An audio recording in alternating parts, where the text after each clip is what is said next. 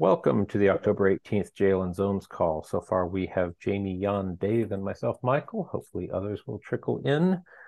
And Jan, go ahead and share that brief news from Mark Johnson and company. My pitch to restore the ability to run bhyve in a jail with the IPs and v4 and IPv6 stack disabled has been accepted. So this is possible again in 14. It was broken in 13.1 and .2 and 12.3 and 4, I think. And yeah, it's an unusual configuration, but it allows running bhyve inside a jail without access to the host IP stack. So it's an additional layer of defense in depth.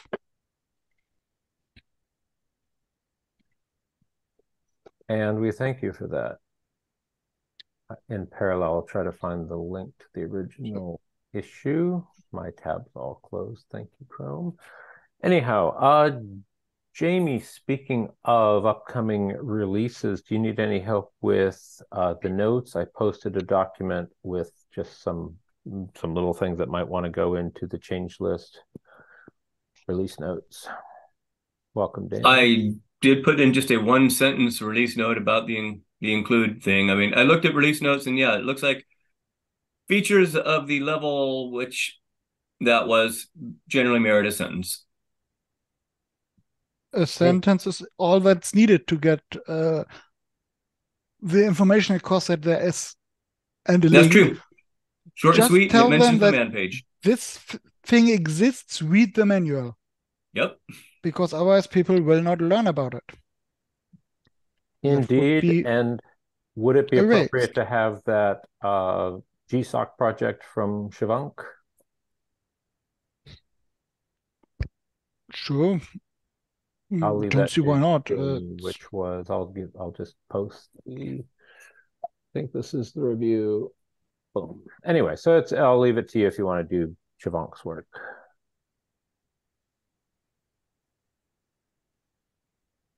And I'll leave it at that. Anyway, other topics. It's a little orthogonal, so I'm happy to later talk about the OpenZFS Developer Summit that wrapped up yesterday. Jan, while talking, hey, at that event, I mentioned to your WireGuard RC script to Alan Jude, and he's like, well, it might be good as a port because if we improve it along the way, midstream, that's real easy in a port. Sure, no problem at all. I just wanted to make it available in base so that it's always available. And you don't have to install any packages and it would just get updated with the next release and so on. But of course it can be packaged as a port, especially it's a trivial port. True. Maybe it would be smart to just plan for 14.0 to be with a port and aim for 14.1. Yes. Just a thought. I'm just throwing ideas out there. It's a good idea. I just hoped when I was last working on it, I hope to get it in for 14. I know that window has closed, so a port is the best way to make it easily accessible so that you don't have to curl pipe something. Right. Well, we definitely want to exercise it, and maybe it will, birth other things. So, are there any ports developers within reach? I think I have the Messenger accounts of at least 2 ports committers at hand. Mm-hmm. So I'm one. Oh, well, you shouldn't admit such things in public. Well, I think we've all known each other long enough not to be much of a secret now. No, I know that the commit logs are public and all. It's just that, it can become annoying when people just DM you to bypass the queue. Yeah. Can I jump ahead? You can jump ahead. See us. Yes, that becomes annoying. Yeah. Cool. And I would also like to see a comparison of WireGuard, IPsec route interfaces. So I have IPsec and Christoph Provost's OpenVPN kernel data channel offloading. Just basically a VPN shootout for layer 3 VPNs in FreeBSD 14. Probably good to basically go and split it up by single threaded throughput and just big systems. And is that a few and many issue flows. or a broader issue? No, just to find out where we stand performance-wise. Oh, okay. Sure. Totally. Really just to take a look at the state of the art and what's available to users. And then basically, is there any reason to bother with IPsec for performance reasons, or is either one fast enough? And what features lack, for example, WireGuard is even right now is the easiest to deploy of all three, in my opinion, even without my rc.d script. But there may be things which OpenVPN or IPsec can do better when it comes to dynamic endpoint addresses and stuff like that. So yeah, Christoph's talk in Coimbra was pretty compelling with the hardware acceleration of OpenVPN. Yeah, but VPN win. Yes, but the results weren't surprising. And he left out the comparison I would like to have seen, but that wasn't the one relevant to his paycheck. So I understand why he didn't bother to put in the effort to get the most annoying protocol stack configured and benchmarked. I totally understand that, but still relevant. Cool. But not to jails. Jamie, do you have any news or questions for the group? No, nothing new. Cool. So I have a bit of code for my state tracking to report on, but it's not yet usable because I caught something annoying at the weekend. So yeah. Which strategy are you going with? Right now for the state tracking, I'm using a normal daemon process and sequential packet Unix socket. And they have the semantics I need for now. I will revisit once it all works. If I want to basically change the transport layer to netlink generic and move the server part into the kernel module, because that would allow the kernel to publish state changes as well, which could be a way to basically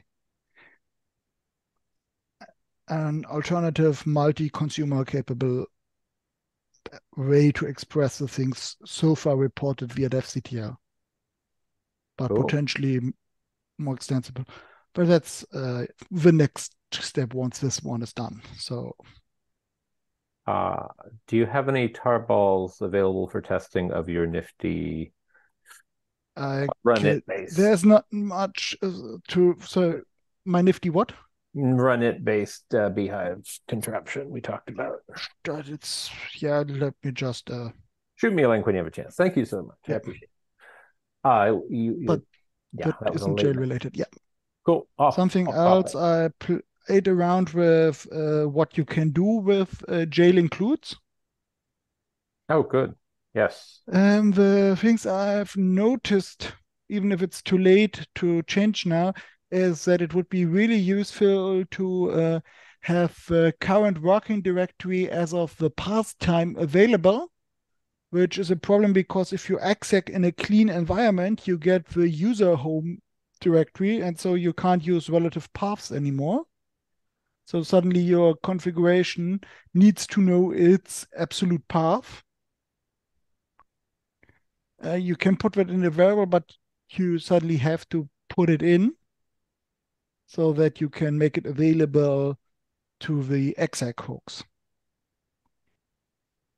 And the other part is, which we've already discussed here, that it would be really nice to have a way to basically bulk export jail.conf variables to the hooks.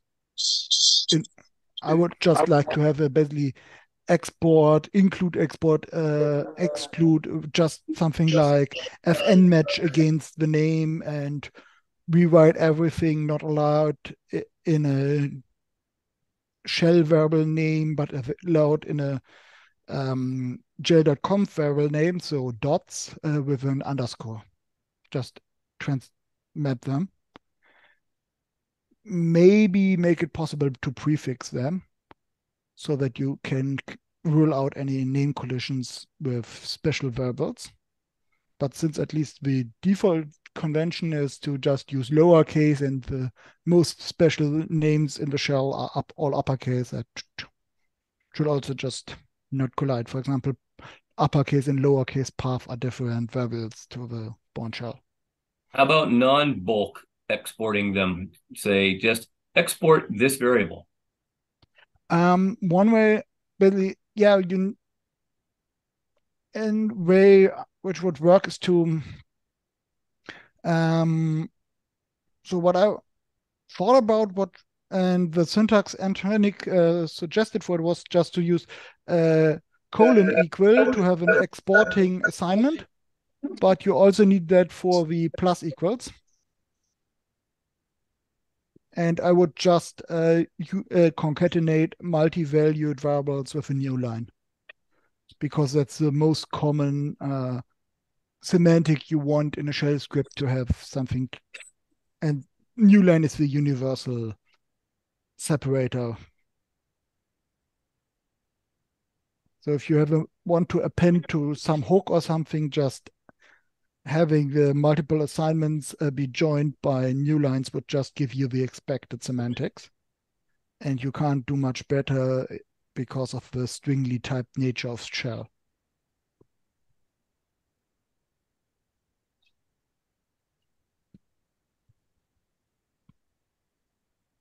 So yeah, the shortest syntax would be to have something like colon equals, which would be a normal assignment just that it exports the variable, and name should be exported as well by default. Or you need a dedicated export statement, and then you could just have a colon plus equal to append to a variable and export it. That would cover what I want, so that you don't have to go back and basically assign a variable and then export it. But the opportunity to basically just have patterns with fn match or something else, or regex, I don't really mind anyway, because you don't have to match very complex patterns, I expect. You probably just want to exclude mostly, but announcing them by default would be a breaking change, because it would pollute the environment in ways users may not expect. So that we can't do that, not retroactively,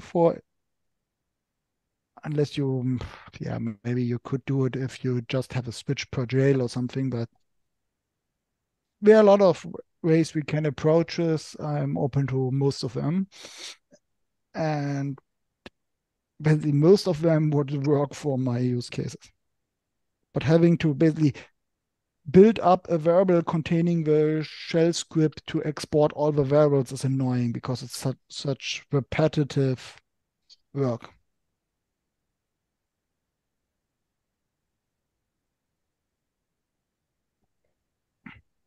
And with the support to include stuff, it becomes a lot more common to have basically variables to be included and so on, and bulk reused, and maybe not everyone including them needs all of them.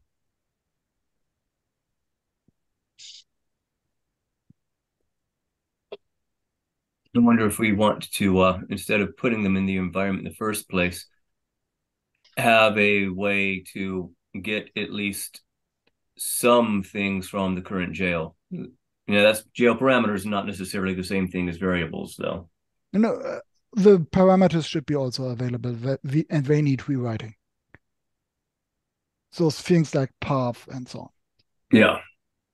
But I will also want variables and parameters because I need both. For example, I need the path parameter, but I also want to have a canonical, let's say, variable for the data set back, in my ZFS pool backing the jail so that I can create child data sets during the prepare hook or something.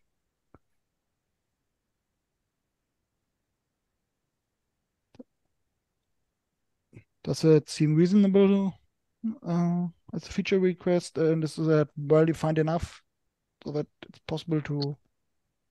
It's definitely something to explore. I do worry about the bulk part of it and the namespace pollution, the environment pollution. Of course, that's a valid concern. That's just why the common way to deal with namespace pollution in shell for environment variables is to prefix them. Yeah. Just prefix them with jail underscore or something.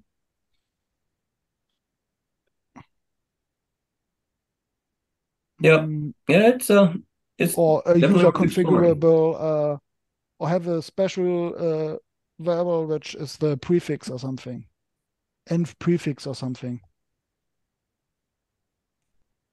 There are solutions for that, and if you just leave it empty, or you could have it per assignment.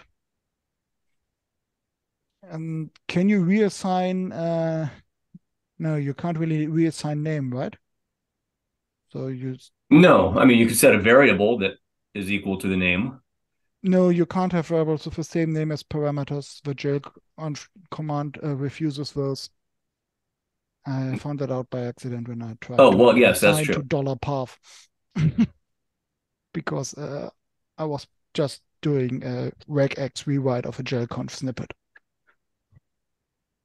So you can't have a variable named exactly the same as a parameter and assign to it. So if we either have to make the parameters which are auto-assigned exported by default or have a state command to export them, like .export.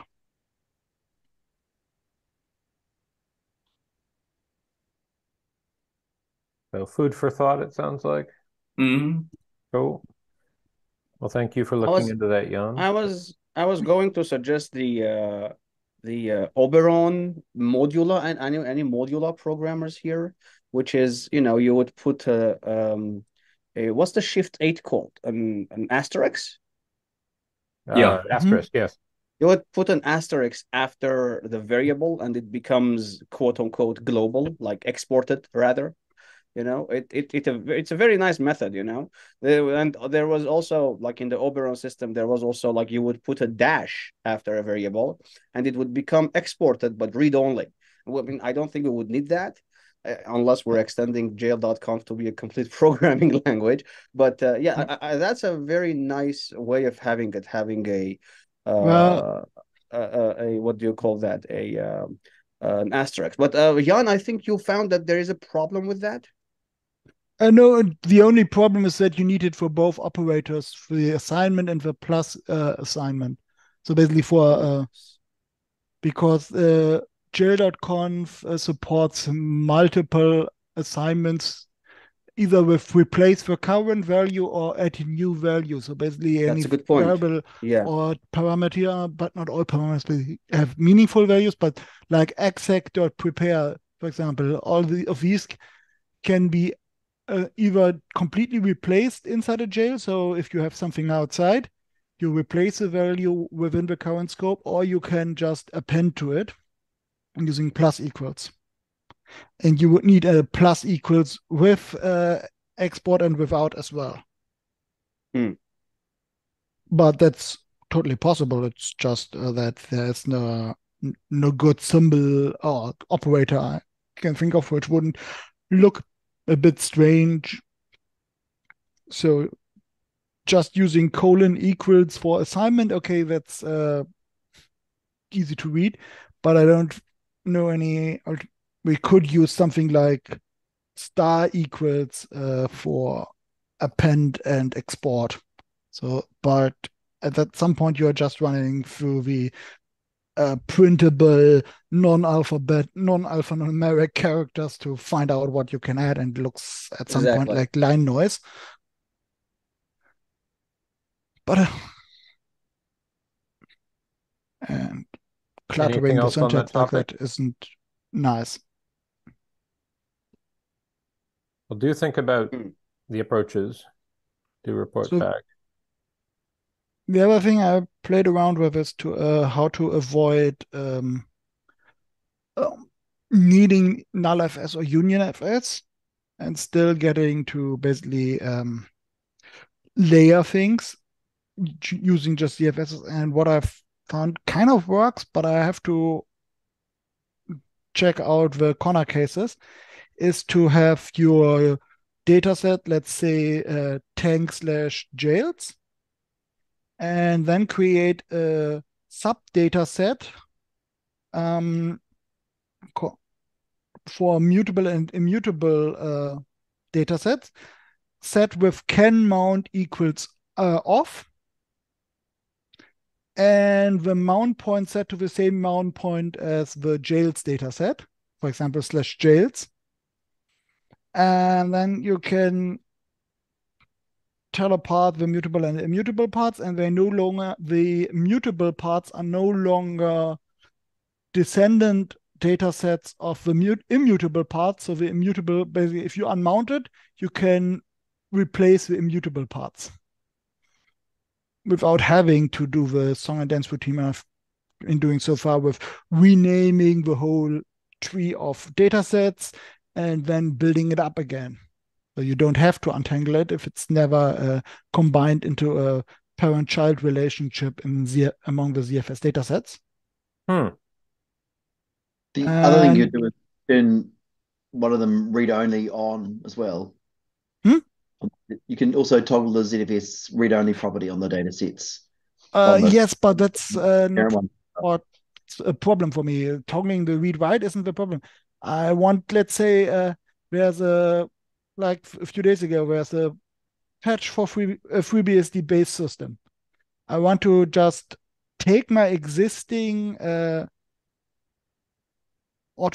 basically provisioned jails and just replace the base system just by basically destroying the old unmodified read-only clone and creating a new read-only clone of the base system mounted together with the mutable parts which contain the jail state. For example, /etc or something, or var db my daemon name or whatever. These would be then individual sub-data set.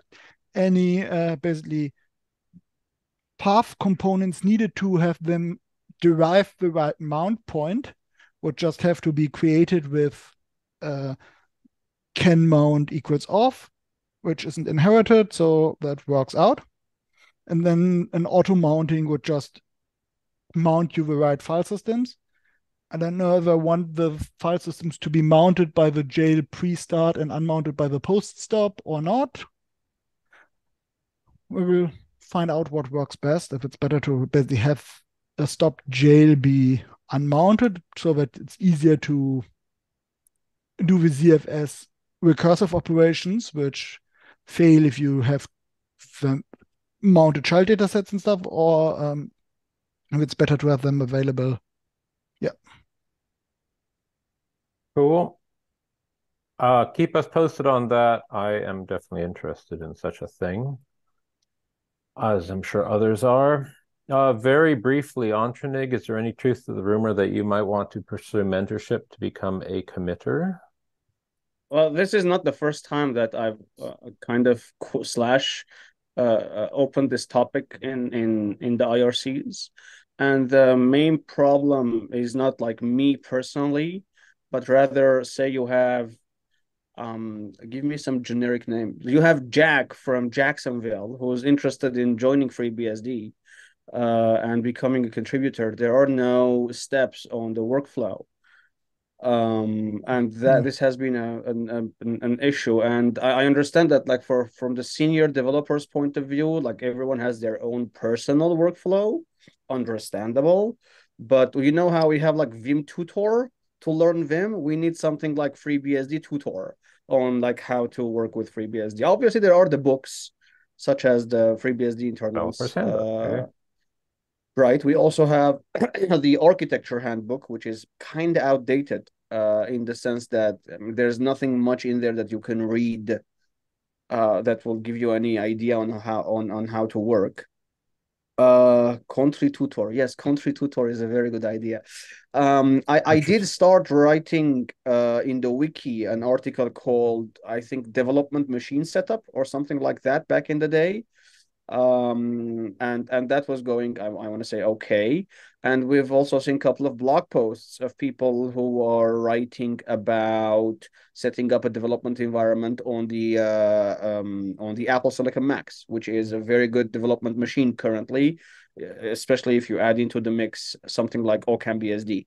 But that is pretty much about building the world, or like how to tell, I don't want to throw out names, but let's say JavaScript developers on what the hell NFS is, because they usually ask, hey, I have a VM and I have a machine where my editor is. How do I work? So we're telling them, okay, you can use NFS export here, you can do that there, etc., etc.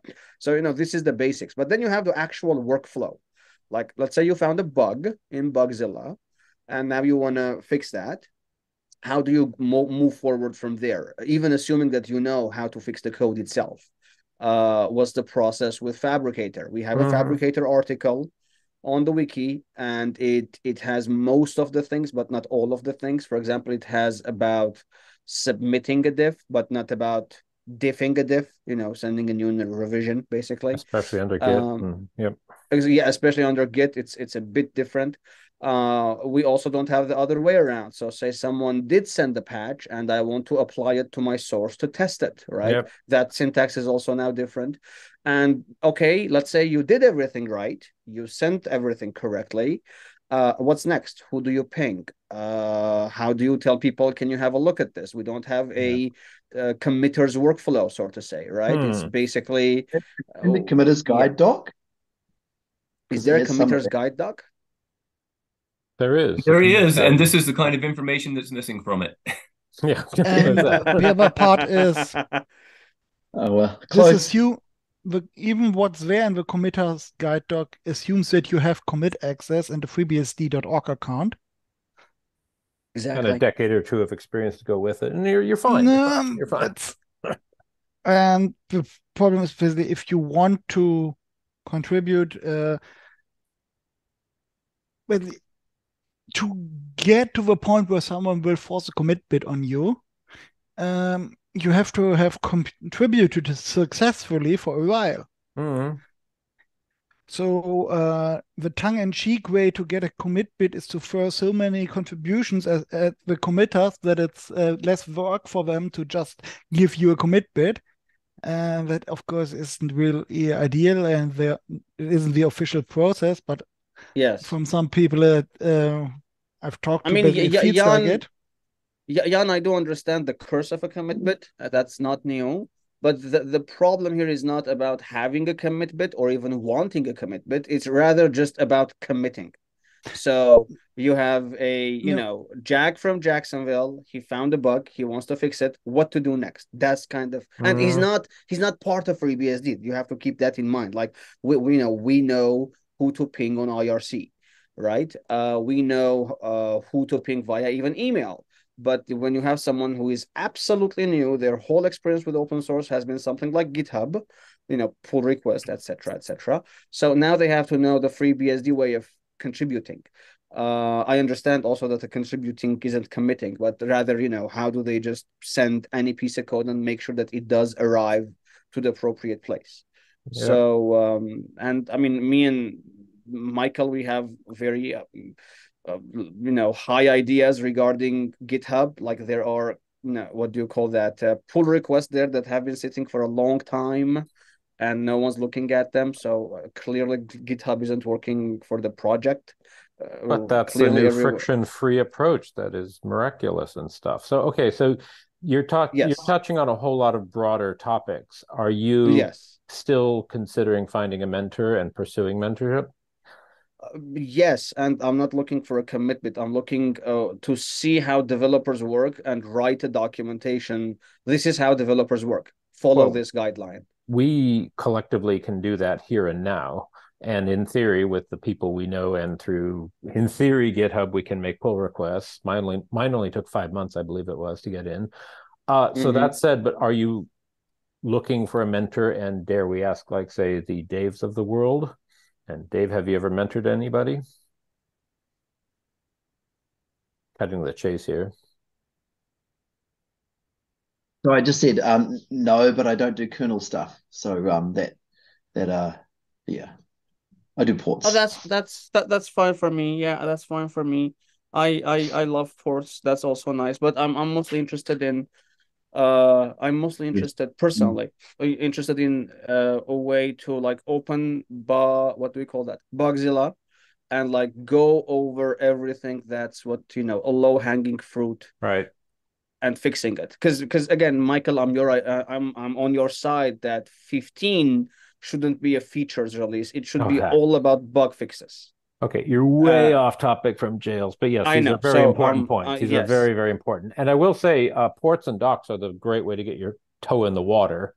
I mean, Alan Jude was a docs committer doing little things, and then suddenly he's like working on OpenZFS.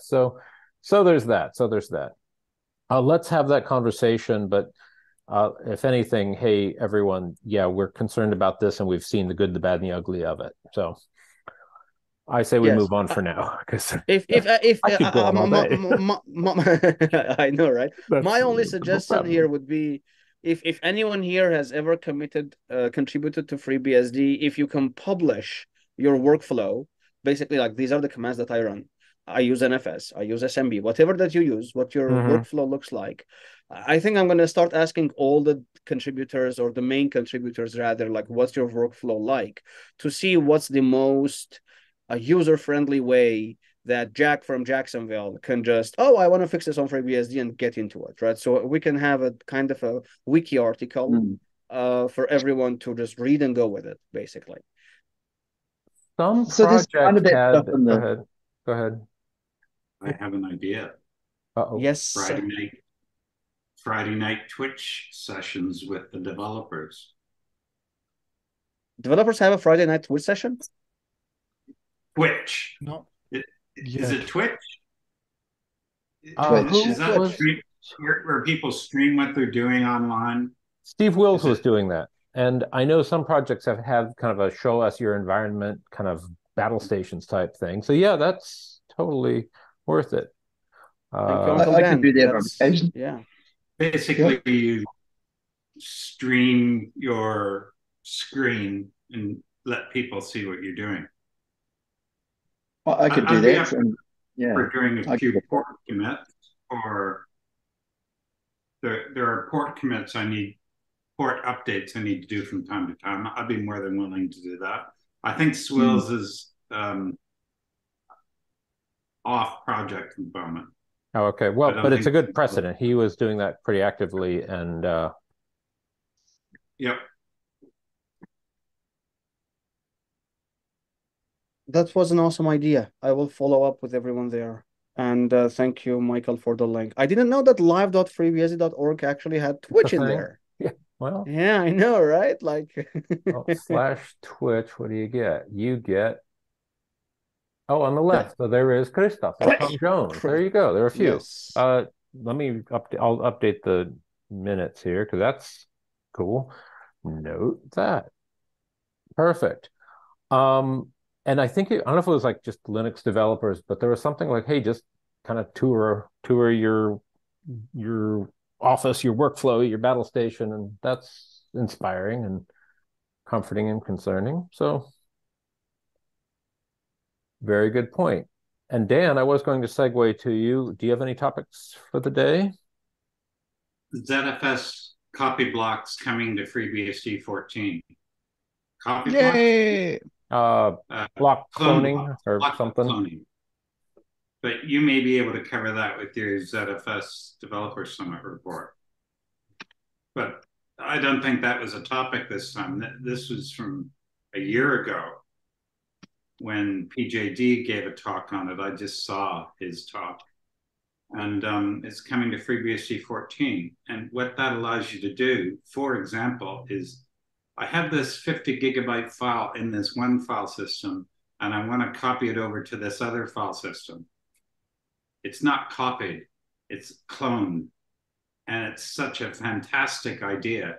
Basically, it's file system cloning on a block level and all the advantages of that.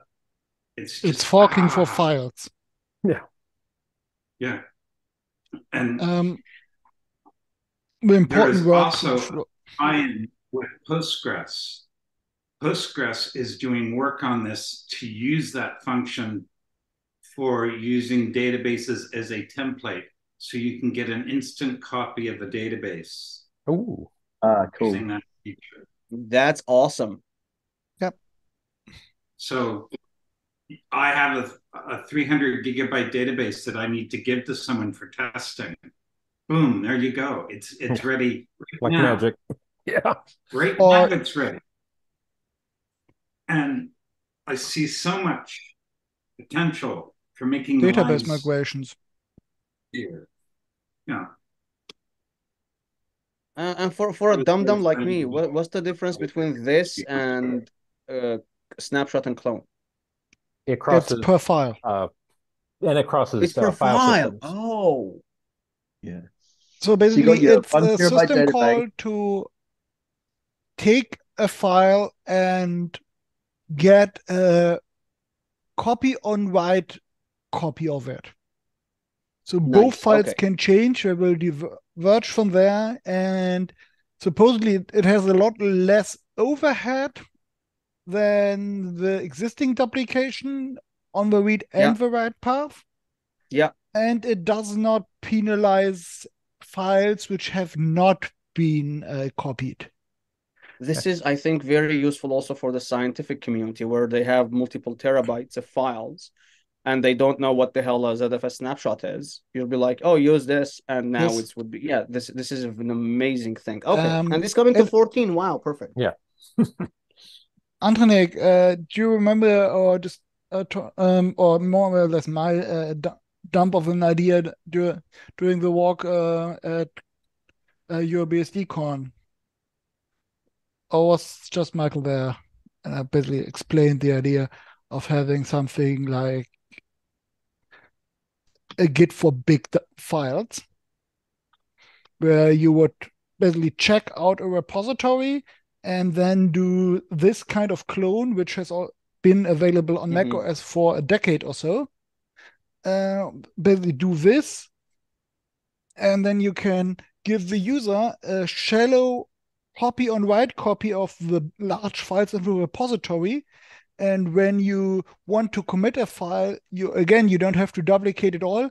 You just take a new copy, store it into the current checkout, and can then basically do an asynchronous upload to some centralized repository, while the user can keep on adding stuff to the local checkout. And you don't have to keep a full copy of the file state. Basically, at worst you would have to have at least basically one copy for the last state and so on. Just to keep and the hacker the culture current working copy. So this can be annoying if you have a small SSD and large files. Would be great to add this functionality to Git Annex for the likes of this audience. I think on Linux there are other file systems with similar functionalities, like ButterFS has supported this for a while and proclaimed to be also superior because they had one feature FreeBSD and ZFS didn't offer. And macOS has had this for a long time, and it's used inside of their APIs to enable things like the file provider API. We need a utility. We need a utility for this for users, and we should call it zit, which should have a very horrible syntax by tradition, and then it should be in GPL2, and then the OpenBSD people will create a BSD version of that. Opens it. Call it Zot. Come. And just to keep the culture going. Yeah. No, Nice. we shouldn't.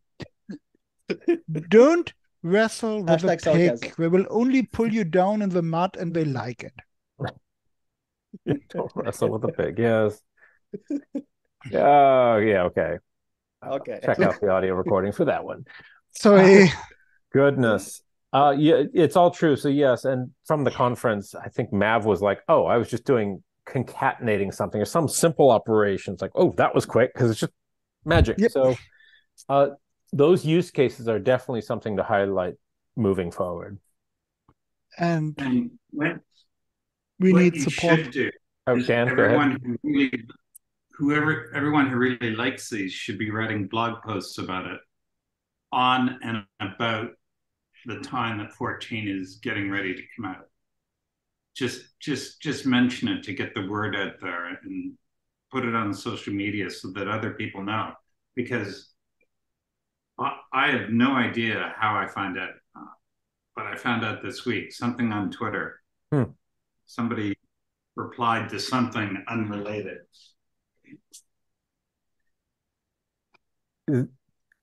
It sounds like there will be some rather unexpected benefits from this. And hey, Joshua, perhaps you have some observations if you've been following the block cloning.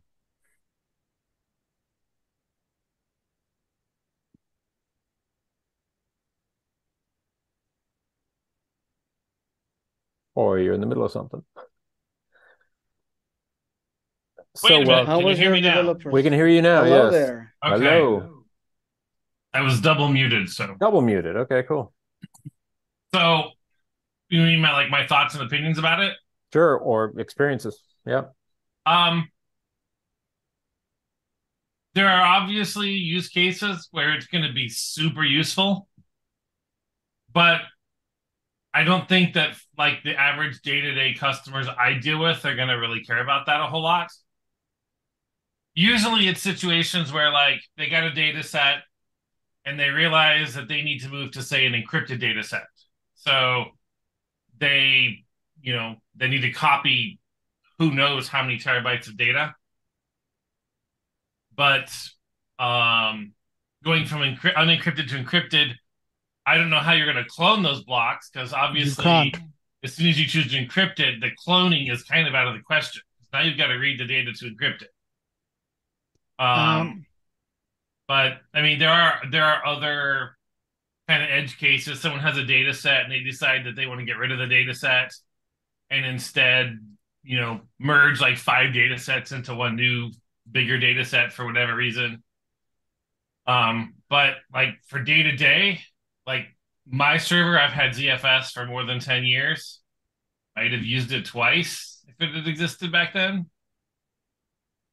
But I will admit, when you use it, if you need it, especially if you've got tons and tons of terabytes, that's going to really be a big deal.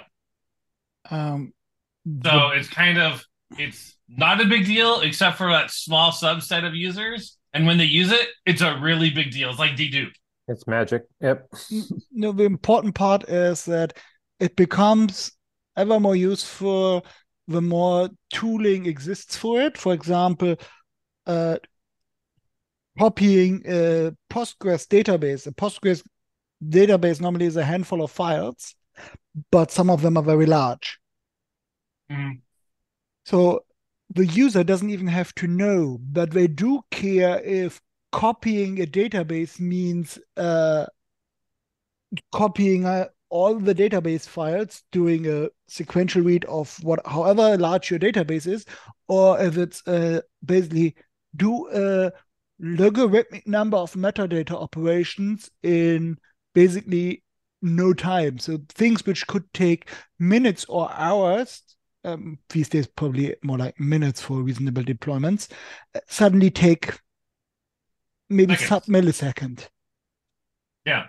So that's really, it's a game changer in that it enables new workflows at the file level. Before that, you would have to have this copy on write functionality within your database. So let's say you have something like an SQLite database. With that, you can basically fork this and if you have a application which uses an SQLite database as its application format, you just basically duplicate the database and do something with it if you want to do something like save as the file, and you don't have to have a versioned document database backend where you have to import and export files to. Instead, the file system can suddenly do these things in a fraction of the time, which even a perfectly optimized sequential block copy could be. So that's the important part. Yeah. There are two things that I'd say give me some concerns that this feature, although it's really cool. Mm-hmm. Sorry about that. There are two things about it that kind of concern me. The first is, let's pretend that I've got a 300 terabyte file. Sure. And I go to, copy it to another location. And I think, okay, I'm going to start this. I'm going to go home and it's going to be done in the morning. Yep. Obviously, it's going to be done in like 10 seconds or less. He's going to see that and he's going to question what's going on. Good point. Is my server broken? What happened? I know I didn't copy 300 terabytes in 10 seconds. So the great problem. It will always be a special flag for normal commands like CP. This is not about having CP default to doing this. We could slow it down for you. We could, put it. No, it's about preserving the existing behavior. Yeah, true. So people who build ZFS and are to hard link your files will know. But anyone who's like just a standard run-of-the-mill server user is going to be asking themselves what's going on. And they might look in the destination, see the file is there, and then start asking questions. Yeah, cool. But that's basically, we can't have the nice thing because people will be surprised if the situation is improved. So we should just leave everything slow and painful because people are used to it. What's your second concern?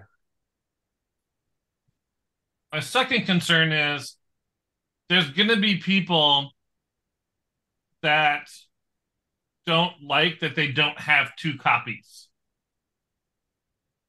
Even though it's completely safe and the original copy at the first location, if you will, is effectively immutable from the second copy, I think there's going to be people that are still going to be concerned. And I think both of these really are solved with education. Right. But I think it's important that the education be out there so that when people have this problem, they aren't calling saying, I think my server's broken. I copied a 300 terabyte file in 10 seconds. And they may have been burned by clones, which can get kind of squirrely and promoting and all that. So I totally hear you.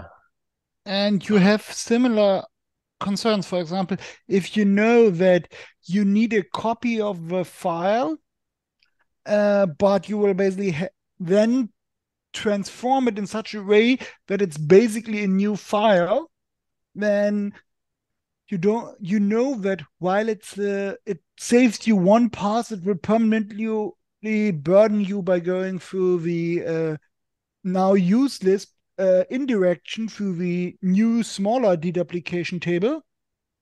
It can make sense to take a full copy of the file and then do the rest later and modify it in place and overwrite it again with something derived from the old content. So there are valid use cases, and as far as I know, no one wants this to become the default behavior of copying. It's just an opportunity you have to optimize, which you have to opt in. Oh, okay. I did not know that you have to opt into it. you have to explicitly invoke this feature. You can't, it's not that things just happen by default. And the risk of deduplication is true and well acknowledged by ZFS. For example, if you lose the dedup table, your pool is beyond fucked. And so this can be a problem if you only have a single drive, but you now have this large data structure, which is basically a single point of failure. If you have an unreadable read error here, you will not just lose the blocks referenced here, but you will basically lose it all, which is why ZFS bumps the copy counter, which is in addition to the RAID redundancy for blocks which have been referenced above a certain number of times, so that these, I think there are two thresholds in any at a certain number of references to a deduplicated block, it gets written 2 times, and I think there's even a threshold at which point it gets stored 3 times in addition to the VDEF level redundancy. But don't quote me on that, because I'm not certain about which exactly the thresholds are. Just know that there is some logic in there and it is documented somewhere. I guess I have a third thought. I don't know if it's a concern per se. Yep. But my thought is, what about if you're doing shares over NFS or Samba? Can you enable or disable this function? You can't access it, and the read path is always the same, so it's transparent. Yeah. I know Samba does allow server-side copying if you enable it, and on, say, TrueNAS, it is enabled by default. But so, yeah, but Samba is more about, as far as I know, these things in Samba are on the share level, so you can use ZFS snapshots and then export them as volume shadow copies. Yep. I don't know if Windows has such a thing at the file level. Yes. I think no. I've never heard of it. Neither have I. And is your point, would it bypass it when you actually want it, but the fact that you're over a sharing protocol, you lose the benefits? No, you don't. The benefit, you just can't basically instruct an NFS mount to do this kind of deduplicating copy. It's just the existing behavior. And if someone did it to the file beforehand, ZFS will just interact with the NFS server like now everything is normal, because at the virtual file system level, you don't see the difference. Unless something really changed. And so it's just that ZFS knows that these 2 files basically underneath these 2 inodes reference the same blocks, but that's the optimization. There are still 2 inodes. So to NFS or SMB, they just look like 2 files if you copy them and use this kind of block deduplication. At least that's how it was described a while ago at the talks where it was presented when it was still under development. So it really shouldn't cause these kind of user-facing issues, except if someone duplicates a large database and can't believe that it's so fast. But that's really, magic is possible through math. We'll save it for the ZFS call in a few hours. We're a little off topic, which brings us back to, hey, Dave, are there any points of the desired feature spreadsheet you want to discuss? Not this week, no. Okay, well, cool. So to whom it may concern. Then I don't know when the next meeting is. I joined the enterprise working group, and I'll mention our stuff briefly there. Cool. The next time the meeting in my time zone. Yep. That's the 20th, I believe. Yeah, I'm probably away or something. Oh yeah. Yep. And I think for the next 2 weeks or something like that, I'm not here. 1, 2. Yeah, for the next 2 weeks I'm away. So Can I ask a question? I Please, promise I it's was jail about to say, related. Antonik. Yeah, and other points. Totally. Go ahead.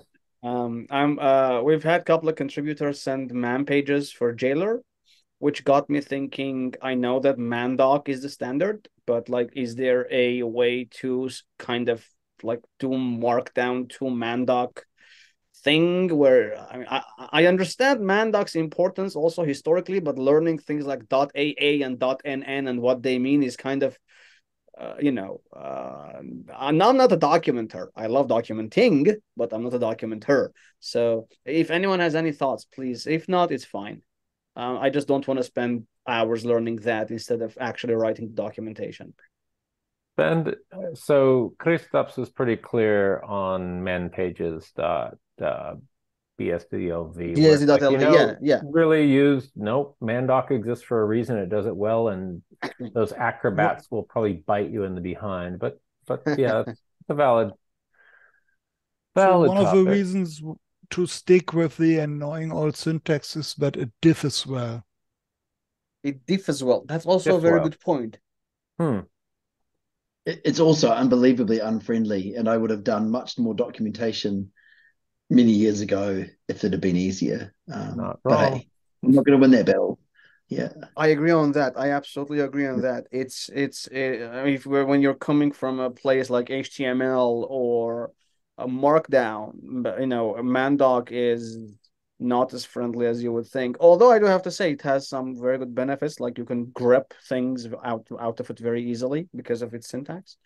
But okay, in that case, I will tell our engineers to stick to mandoc and not think of shortcuts. Let's put it that way. There's always info. Oh, shit. Info got Don't some hate at the door. event. Don't open that door. So there's that. Okay. Antonik, other jail topics? No, it's good. We will be releasing the new version of Jailer with 14 as soon as 14 comes out. It's gonna use the .include feature. Some of you, whoever used it, we've been using a patched version of the jail RC, the RCD jail. We've been using the patched version. Now we're just gonna start using the .include because the .include solves all of our problems. We've also added multiple dataset support. So now you can have like a default dataset and non-default datasets when creating stuff. And we've also added a Jailer file support. But the Jailer file, while I know that a lot of the other, what do you call that, jail orchestrators like, well, I forgot its name, Bastille and AppJail and all of them, they followed the Docker syntax file format. We've been actually using a dtrace syntax as a Jailer file. It makes a lot more sense. You have like Jailer column, setup column, start, and you have Jailer column, setup column, post to start, and you can do magic like that. And you can have hooks inside of it, which is a lot more friendlier than the Docker one, which is like sequential. It's like doing Pascal versus C in 1970. It's like there's a major difference in the syntax mentality. Yes, Jan, it's awk-like indeed. Yes, and we do support IPv6. We do support IPv6, IPv6. I mean, in the sense that it's just variables for us. You can just set to whatever you want. Right. Well, at the end of the day, Jailer, unlike other schedulers, is just a jail.conf configuration manager. That's all it does. It just manages jail.conf files and the directories for you. So you don't need to do things manually. Is that the right link I have, Antonik? That is the right link. Our team tends to, push very late, like, every couple of months, but they push a lot. I've been telling them to be a lot more open sourcey, push more often, basically. But yeah, I'll let them know to do that as well. And those are some links that I found while I was researching how other operating systems do their open source thingies. That's Ryan Zezeski. He has a very good video on Illumos Day and how he fixed bugs in Illumos and became a contributor. And also Illumos has this thing called RTI, request to integrate, which is a very specific guideline on how to find the emails of the people that you need to send them, what to send them, what to expect, and stuff like that. And you would do your RTI, you would send that to your, and then you would follow up on their integration platform, which is, I think, whatever that they're using for their source repository. Garrett. I don't know.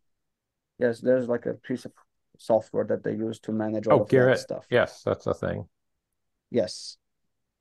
So yeah, I looked into it. It's very straightforward compared to ours. It's unified, rather, like there is no 8 opinions on how to do things. It's very unified, and yeah, I'm not an Illumos contributor, but I can read and see, oh, okay, so this is how I do things, basically, right? So that was very much fun. I'll put that up with your sort of onboarding, because that's a thing. Yeah.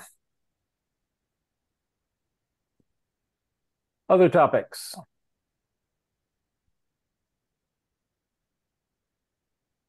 I would argue the later ZFS call is a little more appropriate for my report, but the Developer Summit had 40 or so people, basically hardcore but very kind people, and the videos were handed to me by Matt Ahrens, and I'll try to get those up shortly. It was a bit of a skeleton crew, but that's just fine. Everyone discussed what they discussed, and the wiki has their project. So, for example, Matt Ahrens was producing a proof of concept Rust-based zpool list, and there was Paul working on VDEV rebalancing and all sorts of neat things. So I don't know if those presentations were recorded, but the introductions of them were. And I looked at native encryption and found one extremely simple, massive bug, which is that the ZFS props manual page is not referenced in the other mentions of encryption. And it's really important to know the, say, flags for key format encryption and key location, because it refers to them but doesn't link there. So I'll throw in a pull request for that. Anyhow, it was a great event. Bizarre pumpkin color shirt, and they did the big old radio tower behind San Francisco as the shirt, because they always have some landmark on the artwork. Anyway, it was quite cool. Videos will be up, and I encourage you to attend that event if you can. Oh, right, and the best worst part, they're looking for organizational help, and they would like to broaden into more user topics.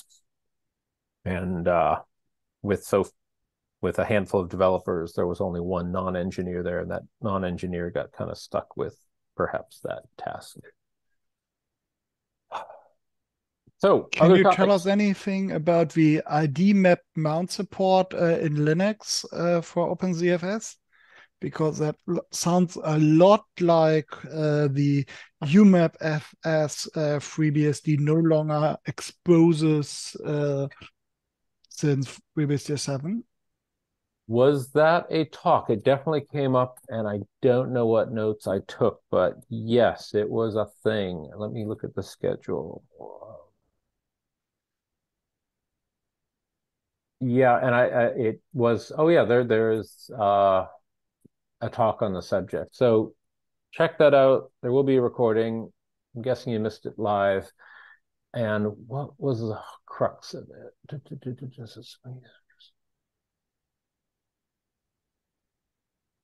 Yeah, that was cool, but hold for the talk. I thought, okay, do we need that in FreeBSD? So that remains to be seen. But that link I just put in there, I'll make this the talks. Anyway, other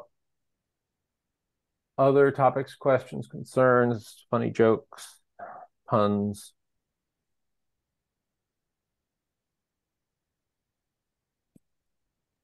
Well, if not, might have to call it. Please like and subscribe to our video. Thank you for watching for all this time. Share with your friends if they are any BSD people and non-BSD people, and show Linux people how cool we are. Thank you very much. Nice. what he said. Well, cool. Thanks, everyone. I'll hang around a few minutes and see you perhaps in a few hours at the ZFS discussion. Yeah.